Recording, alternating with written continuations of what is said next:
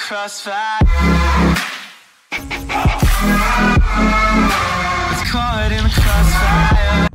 Hello guys, welcome back to my YouTube channel. So guys, today I'll be teaching you guys how to make this animation. So before that guys, if you have not yet subscribed to the channel, please do well to subscribe to the channel right now. So most time when we use something like this is when we are trying to make an API call, and it is advisable when making an API call you should show a user something in order to tell the user that okay, please, you have to wait, we are loading your data or we are loading your information. So guys, but most time developers use loading spinner or some dummy CSS animation, which is very boring, and which if the API call takes much longer, the user might actually click away from the website. But giving a user something interactive, something cool, might actually keep the user waiting. So there's so many reasons why we should use something cool when waiting for our API result. So with that being said guys, I will show you guys how to do it, but I will be very fast with it. I don't want this video to last more than 5 minutes. Like when writing the code, I don't want it to last more than 5 minutes. So I will actually increase the speed. So you're allowed to pause and write the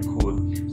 Everything is self-explanatory though. There's nothing much to explain, just how to add the animations. So if you already know CSS animation, there won't be anything new in this video. So guys, with that being said, I will go ahead and show you guys how to write it. But guys, please, you need to subscribe to the channel right now. The channel needs to grow.